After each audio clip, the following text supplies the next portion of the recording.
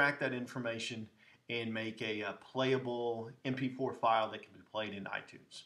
So what we have from our previous movie, we've essentially used RipIt to build files for ourselves. And those files, we're going to take a quick look at those files. They're in my ripped folder here from DVDs that I've purchased.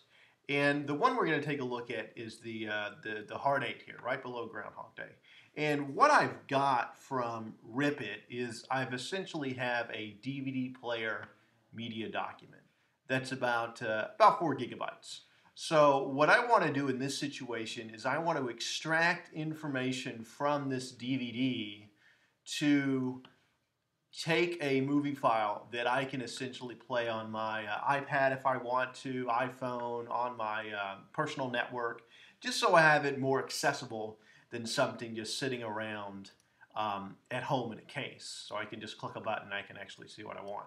So what I'm going to get is I'm actually telling Handbrake to burn these movie files into my iTunes media folder. And I've got a movies folder, and it's going to show up here inside of the list. So when I do run Handbrake, I essentially am going to find my movie file located inside of this folder, and that's where I'm telling it to rip. And we're going to go back to this in a second.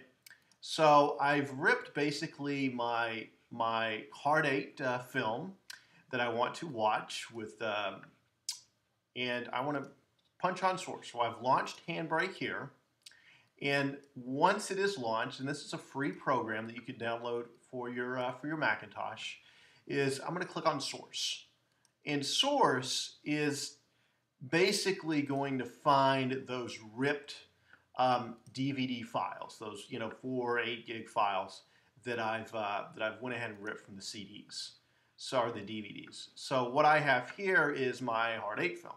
So I'm going to select the Hard 8, and I'm going to go ahead and notice that's about 4 gigabytes. I'm going to click open. And what happens when that opens is it finds your video information.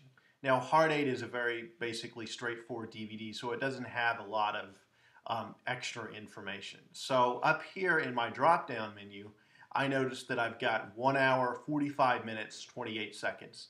And I know, since the length of that, and I only have one, that that's the movie that I want. And the destination that's going to rip to is my iTunes Media Movies Hard 8 file. And I've also set up some settings here for myself. I went into picture settings, and I did a deinterlace under filters here because I found that that's a little bit better when it is ripped to play on your Apple TV. It comes with some really nice presets. So if you have the first gen Apple TV, you'd use this one. The second generation, you'd use Apple TV 2. I have the first gen, so I just did the preset here, and I modified that to include deinterlace. Once I have that, I basically built a preset.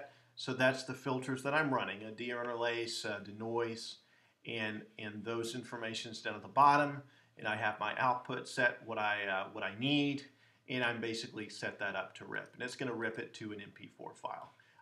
If I were to select something else here for my drop down, let's say if I went into ripped and I select maybe Good Will Hunting here, clicked open, it's going to scan that new source. And in this case, Good Will Hunting, it has deleted scenes and whatnot. It's a special edition DVD. So you might find a number of extra information here. There's going to be videos for the intro video. Every piece of video that's gathered in that movie files on the side of your DVD, you're going to find it here. Typically, your movie is going to be at the very top here, but some of these others, you'll have to look and see what the time is, and say this 2-minute one, I've got 3 minutes, 2 minutes. These could be deleted scenes, these could be featurettes or what have you. You can rip those too and save them and just rename them here to whatever you want. I'm really just interested in taking that movie file. So that's what I want. So once it is ripped, I'm going to jump back into, and you basically just add it to your queue. Once you find it, your source, you add that source to your queue, and your queue is down here. And you can add multiple ones. You can rip, 4 or 5 DVDs, have them all running through the Handbrake, and list them here in your drop-down menu, which is fine. Once that's finished, in order for iTunes to play, what I found is you have to go back into your movies file. I told it to rip to my iTunes movie folder, and I need to find that ripped movie file. And what happens is it shows up as an icon like this, like hard8.m4v. What I have to do in order for this to show up in iTunes, because initially it's not going to show up here. We do not see that actual movie here. So I have to jump back here, and I have to actually double click on that hard8 file, and by double clicking it automatically turns this into a folder icon, and it launches iTunes, and it automatically starts to play that movie. I'm going to close out of that movie, and I'll notice now here it is. It shows up in iTunes right here with hard8. That's the movie I want to, so I can just click on the movie, go back into Get Info, find my album artwork that I had saved previously, down to my downloads folder here, locate the album artwork, click open, and click OK, and now that's going to show up. So now it's in internal network. I can play this movie file as I deem fit.